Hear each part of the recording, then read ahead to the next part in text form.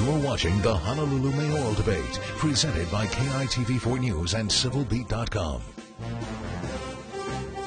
Welcome back, and now our final round as the candidates ask questions of each other. We're going to begin this round with Mr. Cayetano, a question for one of your opponents. This is a question for Kirk. Kirk, in the forums that we've had, I've asked you continually to explain why you don't have a backup plan in the event that the $1.5 billion is not forthcoming, or in the event that there's a cost overrun not covered by the current appropriations. What will you do? You know, Ben, I've answered the question many times. I don't think you want to accept my answer. And I could throw the same thing back at you on your bus rapid transit, sure, which you say is you believe you'd get federal money. But let's talk about the facts. Yep. The facts are that no rail project anywhere in the country has gotten as far as this one with the FTA support where the full funding does not come. No rail project anywhere in the country. We are down to the very, very end game. The request for the full funding grant agreement has gone in. We're going to be hearing back shortly, and the commitment for the $1.55 billion will have been made. We've already received hundreds of millions from the federal government. We have a president, we have a senior senator, we have an entire congressional delegation, we have the Secretary of Transportation and the head of the FTA all on board. This project is much, just like it's our project, it's also FTA's project. It's the federal government's project. They're committed. We're going forward. It's going to get built. Mr. Carlisle, you can have a question for one of your opponents. You know, I am going to ask a question of Brother Ben, and that's this. When you were asked about contractors suing the city if rail was stopped, you told the advertiser, I think it was, why would a local contractor sue the city and then expect future work, which seems to suggest that selected contractors will not receive work. And I think are you aware that that would be a violation of the procurement laws? I certainly didn't mean it that way, Peter. Okay. You know, but let me ask you this question. Is this your question to me? No, this is part of my answer to you. Okay. I'm not allowed to respond to it, though. Yeah, you're not allowed to respond to it. I think the question here should be, how did the contracts be let out this early, when the FTA advised the city not to issue these contracts prematurely? As a result, the people of this city and this island will find themselves in a bind if the money doesn't come through. Now,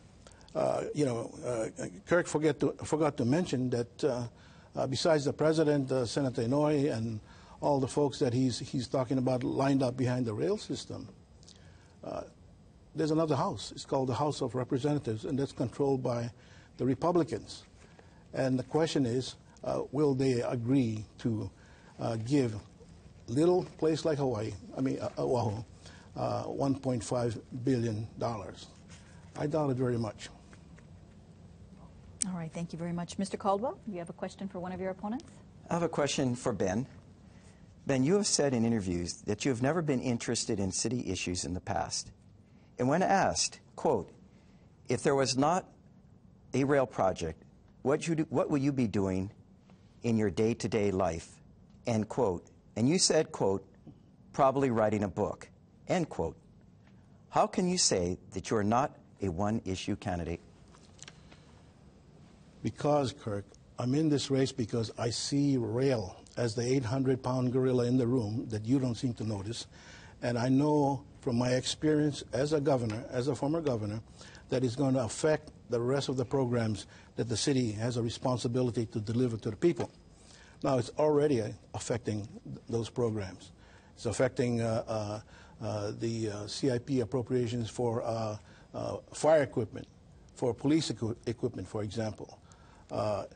It's affecting the amount of money that's been requested or appropriated for road repaving. All those kinds of funding are supposed to go up if you want to solve the problems. And that's why I'm in the race. You guys don't seem to know anything except rail. That's all you talk about. The only time you talk about sewers and the water system is when I bring it up. All right, thank you, Mr. Cayetano. And now, Mr. Cayetano, your chance to ask a question of one of your opponents.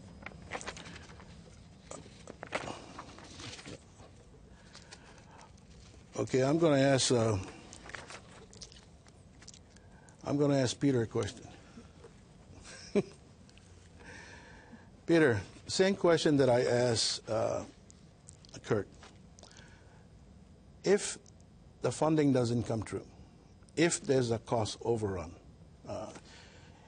you said that you would plow ahead, which means that you will raise taxes in order to fund the system. No, it does not. It means that what we would do is we would continue with our mandate. The city charter requires us to build steel wheel on steel rail. And we would continue that, but it would be necessarily either a more value-engineered program with fewer transit stops, which you can add later on, or it could also mean that we wouldn't take it all the way to the conclusion until we got those things. But I have to tell you that it's a hypothetical I don't buy, because no project has ever gotten this far where you actually have it under construction and you have a full funding agreement that was sent over for now the next sort of formal procedures and processes has ever been stopped. And so if we have support both from the House and the Senate on this, granted at different amounts, that tells me that we're going to be getting something that will allow us to go forward. So I'm very satisfied that the situation is that we are going to get those funds, and we're as close to getting a guarantee, as, in my opinion, as is possible under the law. And to my mind, I agree with Senator Inouye. The only thing that's going to stop it now is World War III. And I hope for all three of us that doesn't happen. All right, Mr. Carlisle, thank you. And now you get to ask a question of one of your opponents here. You know, Mr. Caldwell, my campaign in 2010, when I was elected mayor, we raised $600,000, and we ended up with a $600,000. We ended up with a $78,000 left over after the end of the campaign. That same campaign, you spent almost $1.2 million and carried a personal debt of $188,000 from 2010. Is that the kind of spending we can expect from you if you're elected mayor? Peter, as Andrew asked in one of his questions, he says, I've spent most of my life in the private sector, which is correct, almost 30 years. I'm not a professional politician. I came to politics later in life when I was 50 because I wanted to do public service. I wanted to make a difference in people's lives every day. And I've loved serving the public. But I don't have the name recognition that you have. I wasn't the prosecutor for 14 years running in island-wide elections. And today, I'm not the former sitting governor. 2 terms and 2 terms as a lieutenant governor. My name recognition is a lot lower. I represented a beautiful, small, little, narrow sliver of Oahu called Manoa Valley. And I loved it. So I needed to raise this money and spend this money so that people got to know who I am. And guess what, Peter? I almost won. On election day, I was about 2 percentage points behind, a total of 4. And I think, you know, for someone who is so far behind, and most people didn't know, it worked pretty darn well. Thank you. All right, thank you, Mr. Caldwell. And you have a question now for one of your opponents. This question goes to Ben. Ben, the cost of constructing Honolulu's rail system is paid for in full when the project is completed. Would you please tell us specifically how you're going to pay for your bus rapid transit plan? And don't say you'll use the excise tax fund, because it will be gone should you kill rail. Well, I think I mentioned earlier, Kirk, that I would go to the legislature and ask them to revise the rail surcharge law. And I'm confident that will happen. Secondly, bus rapid transit is about 1/5 the cost of rail. That's why no city comparable to Honolulu is doing steel-on-steel heavy rail like they're doing here. So that's where I'm going to get the money. And, you know, Kirk, I think that when you say there will be no debt, you're living in a dream world. The studies indicate that these rail projects average a 40% cost overrun for construction. 41% of actual ridership. There's going to be debt. You're going to have to find new money. And I've asked you before, where are you going to get that money from? You keep saying that there will be no debt. I think that's unreal. It's unrealistic, and it shows, I think, your lack of experience. All right, thank you very much. Now we have a question from Andrew Pereira for Mr. Carlisle. Mayor Carlisle, just today the City Council passed Bill 11 by a 7-2 vote, which bans all commercial activities at Kailua and Kamana Beach. Do you support this bill? Do you plan to sign it into law? You know, we've got some real questions about it, and I believe in the purposes of the law. I think that there's not the slightest doubt that this is a very small stretch of beach, and it's being overrun by commercial activities. So I think that they have a fair complaint. On the other hand, eliminating all commercial activities there as opposed to a compromise with a reasonable amount is going to have some draconian effects as well. I can't imagine Waikiki without the surf opportunities that are given to the people who come there, and I think that there ought to be similar opportunities with a minimum impact on the people there. So, but with a 7-2, they can override any veto. Would I look forward to vetoing this? I'll consider it, but right now my thoughts are that's very unlikely. All right, thank you very much. Mr. Cayetano, 1 minute as a rebuttal. I support the legislation. You know, when I was governor, the dispute at the Honolulu River went on for about 20 years. I went down to Kauai, I took a look at it, I saw all the local people away from the beach and all of this activity going on, and I issued an executive order which brought that controversy to an end.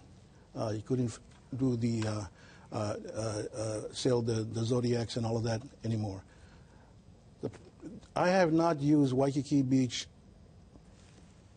the last 50 years. Somebody comes here from Japan or the mainland, they use it more in 1 week than I do in my entire life.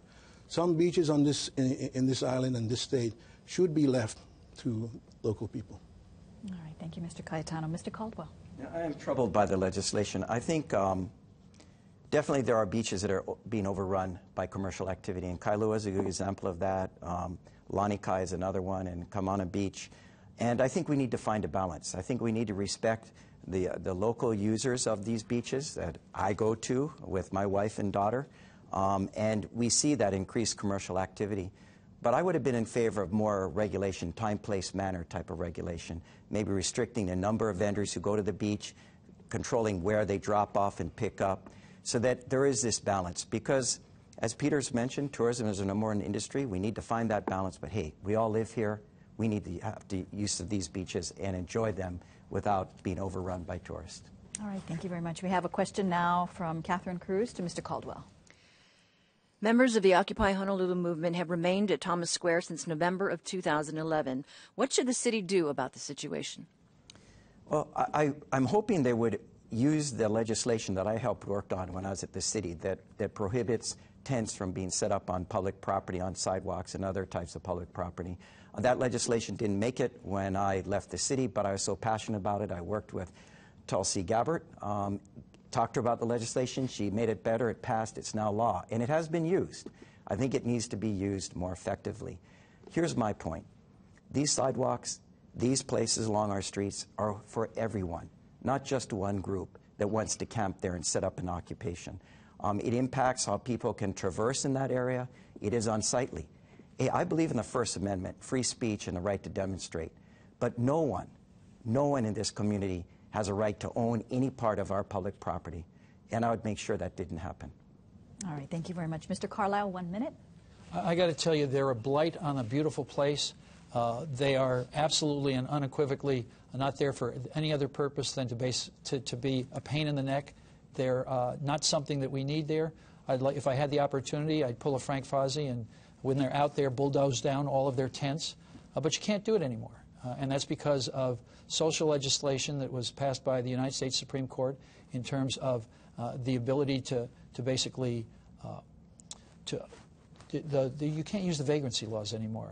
And the vagrancy laws were tailor-made for these kinds of situations so that you could get them the help they needed or get them out of there to stop inflicting the area that they're in. And people are incredibly frustrated. I'm frustrated at it. But we don't have the legal framework to be able to do it anymore because of both what the United States Supreme Court has said and the state Supreme Court has said. So we're all frustrated. Everybody has a right to be frustrated. Am I angry about it? Yes. Do I have to follow the law? Yes. All right. Thank you, Mr. Carlisle. Mr. Cayetano, 1 minute. I believe in the First Amendment and the right, the freedom to assemble. But I think these guys have made their point. They made their point a long time ago, and if there were the legal means to do it, I'd move them out of there. Because for the first time, I agree with these two guys that you know, the people have the right to traverse without being blocked. And I think that, as I said earlier, these guys don't have the right to just camp out on the sidewalk forever. Thank you very much. Now we have a question from Chad Blair to Mr. Carlisle. Thank you, Paula. Mayor Carlisle, can you give us 3 specific examples of things that have improved in the city under your watch as mayor? Technology, the rainy day fund, the absence of politics as usual in the city and county of Honolulu.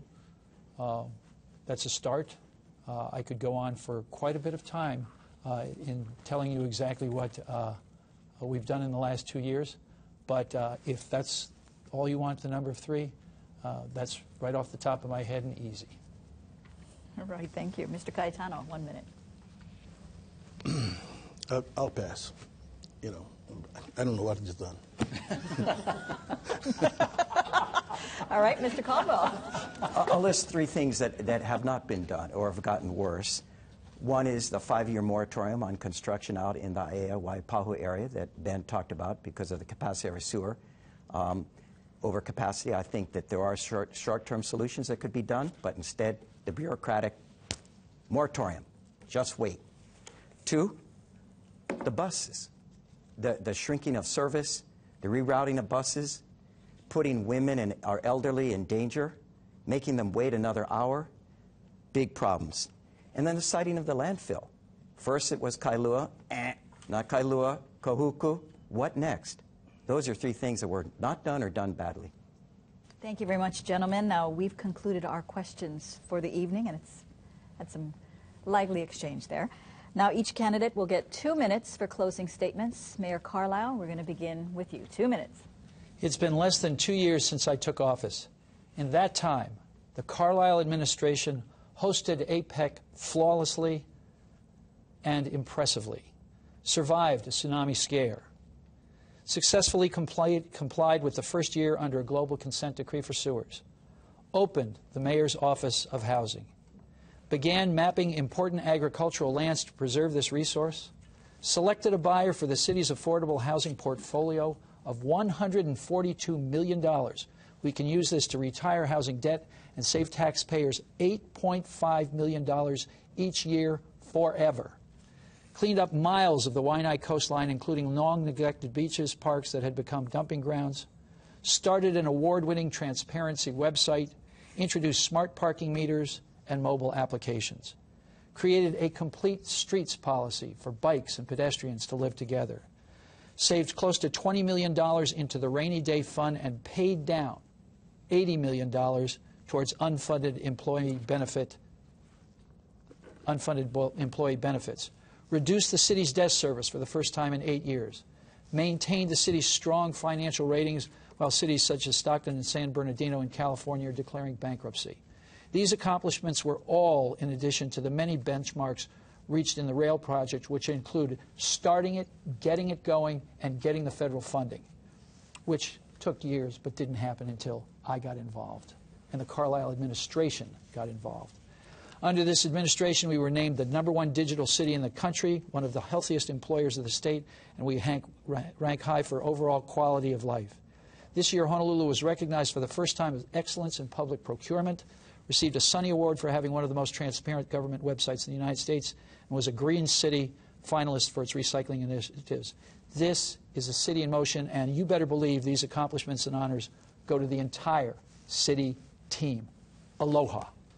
Thank you, Mr. Carlisle.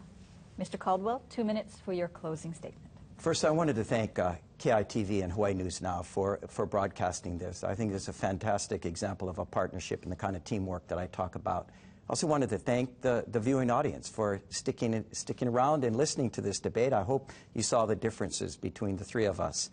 For me, I've been conducting listening tours all over this island for months now, going into discrete neighborhoods, and listening to people's concerns.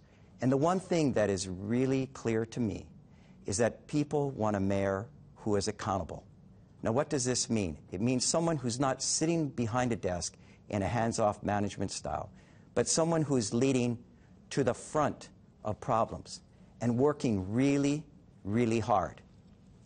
No shortcuts, no gimmicks.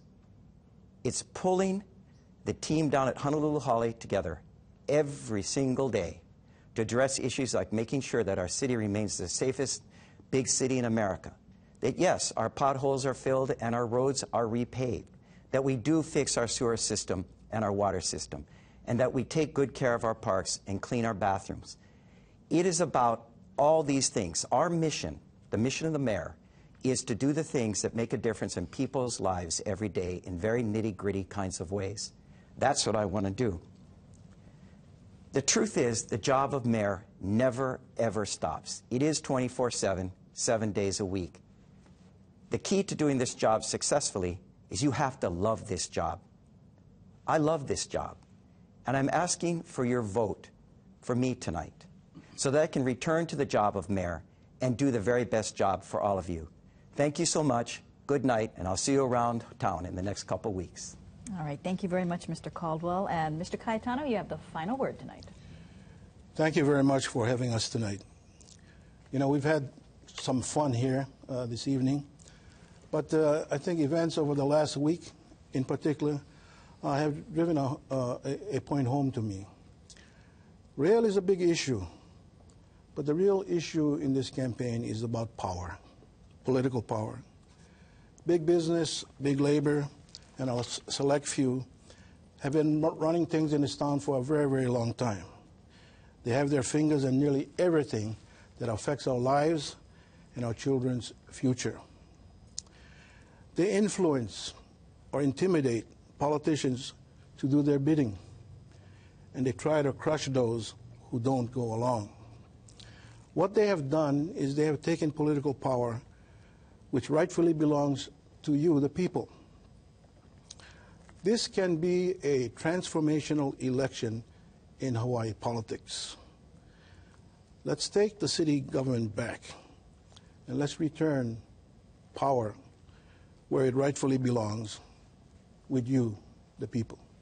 Thank you. Thank you very much, Mr. Cayetano, and thank you, gentlemen, for participating in tonight's mayoral debate. And we want to also thank Hawaii News Now, PBS Hawaii, and KHVH Radio for helping us to bring this debate to as many of you as possible. We also want to thank you, the viewers. If you're not registered to vote, there's still time. You have until tomorrow, the primary election, Saturday, August 11th, just a month away. Thanks so much for joining us. Until next time, aloha. Good night.